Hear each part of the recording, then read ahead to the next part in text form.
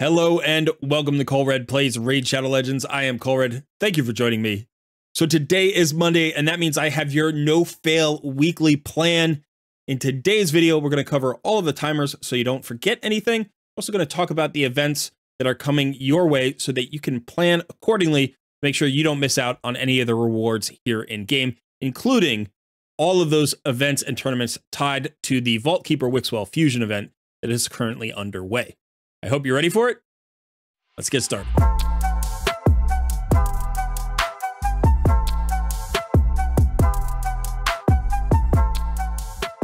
Just a quick reminder to smash that like button. Go ahead and subscribe to the channel if you haven't already, and consider joining our Discord community. Also, don't forget that we live stream on Tuesdays. We do Takeover Tuesdays, where I give away free takeovers to members of my Discord community. That happens at 1 p.m. Eastern time. Hope to see you there. Okay, so let's start with the normal timers and events for the week.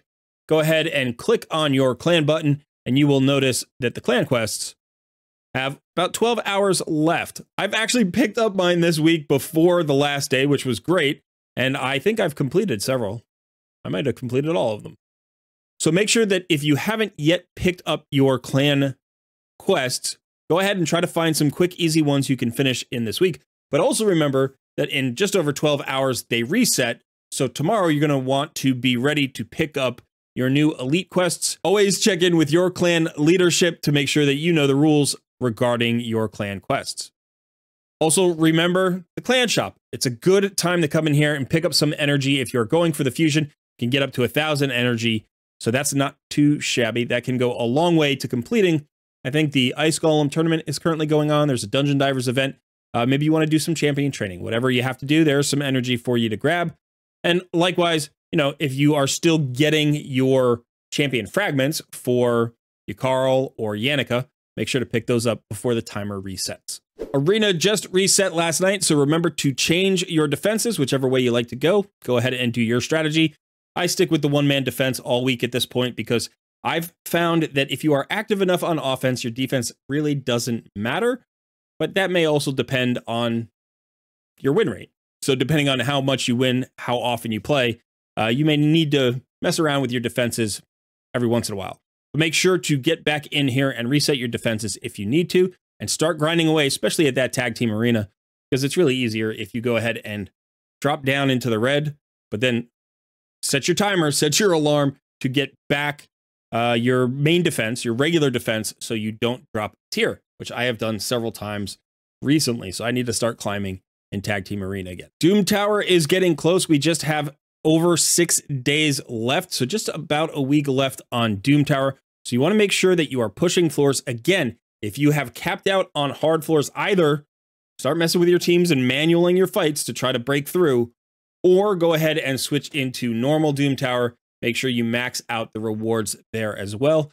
Also, with the City of Centranos, it's the same exact thing, but this is a new rotation, 3 weeks and 5 days.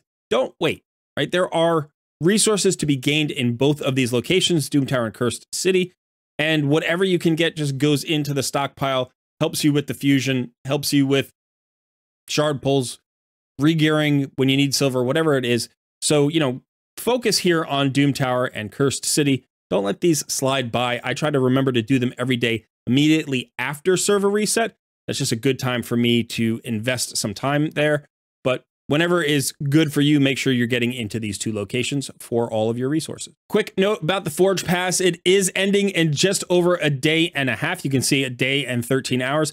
I do think we actually have 3 sets of challenges left. If you haven't done today's, you're going to get today, you're going to get tomorrow, and then you're going to get after the reset tomorrow, which means that you actually do have 3 days worth of challenges. So you can get up to 6 rewards. Try to complete this all the way. You can see I'm just barely going to do it. I'm going to hit it right on the nose, I think, this time. But the bolster set's a really nice set, and it doesn't come around that often. So get as many of these legendary forge materials as you can, and good luck on rolling your bolster set. We do have a special summon pool this week just for the next 4.5 days for Prism Shards. Now, the drop rate here is standard Sacred Shards, right? 6% Legendary, 94% Epic. So decent legendary rate. The pool is okay. I don't love this pool, but it's definitely not bad. The problem is I think the epics are on the weak side.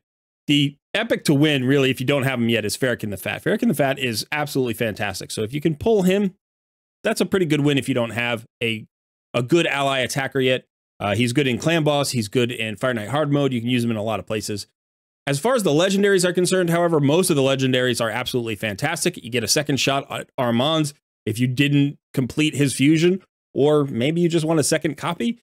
We also have the new Barbarian faction Unity champion, Dunelord Gregor. You can see he is the Barbarians Unity champion. So this is the guy I would be looking for. Now, in order to get this, you're going to need Prism Shards, and we're going to go over all of the events and the tournaments that are going on in just a moment. But remember that there is the Vault Keeper Wixwell Fusion as well, so you're going to need extra energy if you want to go after these Prism Shards if you're free to play, or obviously you can spend money if you are a spender. All right, just a look here at the Vault Keeper Wixwell Fusion. Remember that timer up there, limited time fusion event, and it tells you how many days and hours are left. And that's important because this is a classic fusion. You must fuse the legendary before that timer runs out, or you'll just be stuck with all the rares and epics. This is not like a fragment fusion event where you can hold on to the champion and summon them at a later date. You must complete this and fuse Wixwell before that timer runs out. Okay, here we've got the Plarium Play calendar. Now you can also find all of these events in the pages in-game, right? The tournament page and the event page, although some of them aren't quite up yet. So you can kind of preview several days ahead. And remember, up here at the top, you can actually scroll forward to see if there are any events, you know, post the window that's available here. So it just gives you 1 week worth of days, but you can scroll ahead. And if they've announced any particular events, then you can go and see them. And they have announced all of the events for the Fusion. So if you're interested in seeing, again, how the Fusion unfolds, you can go and look at the event calendar, but you can also come here to the Plarium Play event calendar.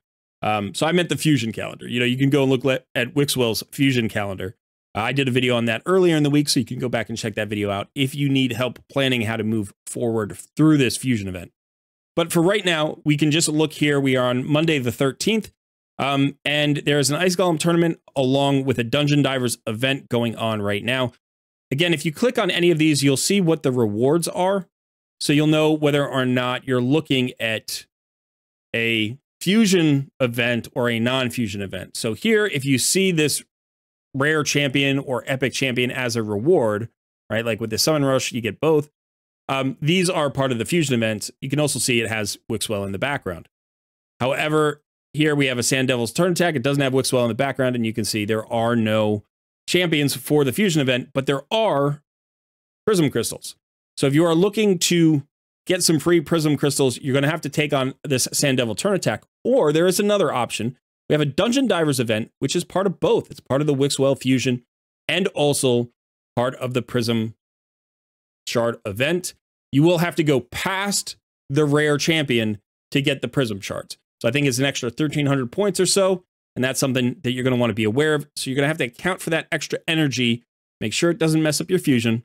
But there are two Prism Crystals worth of, or 2 summons worth of Prism Crystals out there. Now, I do want to talk about this Summon Rush event. I mentioned in my Fusion Plan video that you can go after this epic champion. Now, I looked back at past classic or traditional fusions. The last one we had was Bamboos, all the way back in September of 2023. And it took 5,400 points to collect the epic champion. So that's roughly 11 Sacred Shards. Now, it's only 2,150 or so to get the rare. So that's 4 Sacred Shards and 150 Mystery Shards.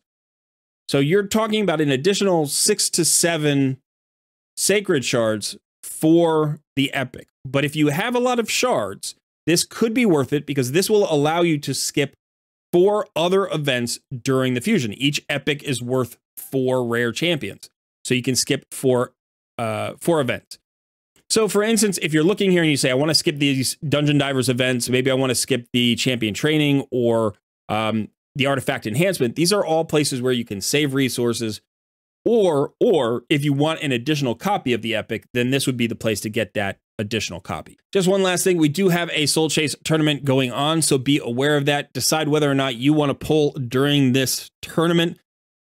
The soul thing is still getting worked out. I'm saving my souls for 2x events unless I can get legendary skill tomes, because those are my bottleneck. So I'm going to have to check the points, see if I can get that skill tome, or if I have a shot at it. And if I do, then I'll go ahead and pull my soul stones. But if not, then I'm definitely going to hold on to them for a 2x event. Okay, the only thing left to say is to remind you to watch your timers in game. Even though we look at the calendar, you really need to know the actual hour of the day where tournaments start or stop. So come in here to these pages, make sure you plan out your playtime accordingly. I can't tell you how many times at 1 a.m. I've decided to go to bed and then remembered, oh, I have to finish my champion training event, and now I have to stay up until 3 in the morning, and it totally wrecks my next day. So by knowing ahead of time what time these events end, hopefully you can plan your playtime so that you can still go to bed at a normal time and not have to go crazy with all of this fusion stuff. Okay, that is it for me today. Let me know in the comments below. Did I miss anything? Do you have any tips and tricks that we can pin to the top of the comments to help everybody else out? Definitely put those in the comments below. Thanks so much for hanging out. I have been Colred, and I will see you in another video soon.